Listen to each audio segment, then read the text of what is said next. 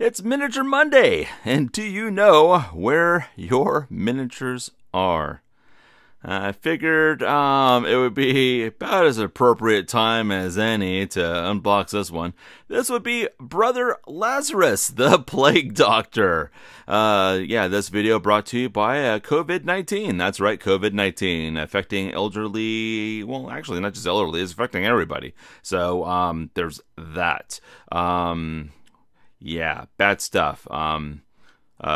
Real shit though, guys. I got a brother who's he works for a fire department, and he's gets dispatched with the paramedics, and he got exposed to it just recently. So I'm hoping he makes a recovery and was able to help more people, because a lot of people who get affected with COVID-19 happen to be not only the elderly, and well, anybody can come down with it, and especially symptoms or what have you, but also the health professionals and emergency service and first responders.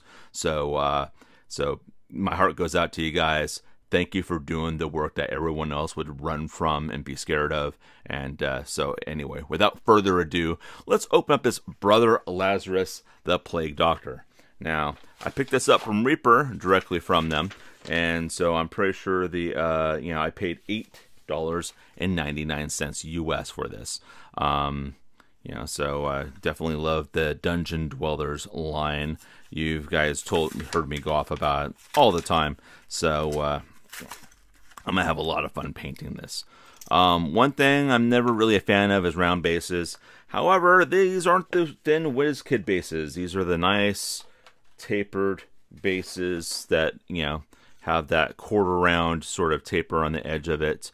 So that's not too bad. A little bigger than the 1 inch that we're used to. So I believe this would probably come off as a 32 millimeter base. So let me just get this out just to see. 32 millimeter, of course, my friends, is what a lot of game systems are using when they're, so that is, that's a 32 millimeter base. So that's where they went with that. So, if you don't want to use this sort of base for that, you can always save this for one of your Space Marines instead. So, because a lot of them are going for that. So we got, looks like a short sword in need of some desperate Viagra. Lucky for us, this happens to be pewter, so we can just bend that right back out, and then do some fine tuning on it a little bit later. But we don't have to worry about hot water and cold water doing that trick with that. So that is pretty much what we got. So it's basically a Plague Doctor. He's got the mask on, some goggles. Looks like he has a vial of some sort of antidote. Let's see if I can get the camera to focus just a little better here. Come on, we're going for quality. There we sort of go. Jeez Louise. Yeah, I'm having just a little bit of a tough time with the camera today. I do apologize, folks. So, but yeah, that's what we got. Still a little bit crooked on the sword, kind of bugging me. So let's just waste some more time trying to straighten that out. Why you guys get to expect some sort of ex-wife joke from me or something. So we got that. So yeah, I think it's great. I think it's going to paint up nicely. A lot of the Reaper metal stuff does. My favorite thing to do is to take some of the bone stuff, paint it along the side of their metal counterparts, and see if I can get people to guess what's what. The theory is if you paint well enough, you're not going to be able to tell the difference. So we got that. So let's get this base on here. Snap him together like so.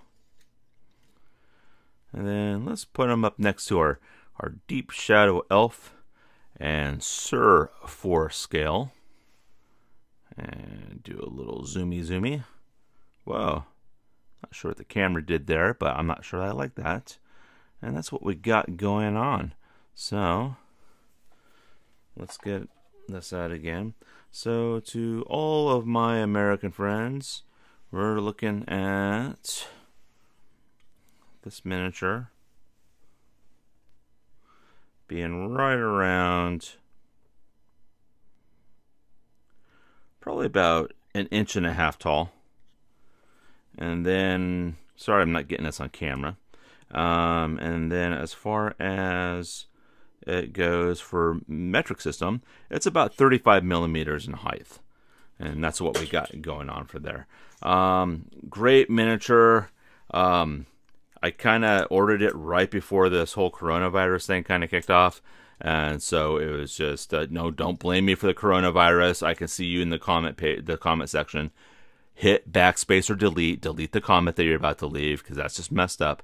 And then, but the thing about it is, would I buy this again? Given the situation right now, I would probably let the dust settle a little bit.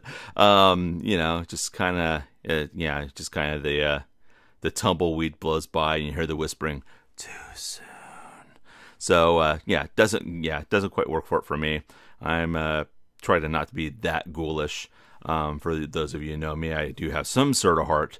But anyway, but if were I to buy this, if let's say wasn't some sort of pandemic going on, yeah, I would buy it. I think it's kind of a cool miniature. That being said, thanks for watching, and I hope all you guys out there get through this. It's it's a tough thing.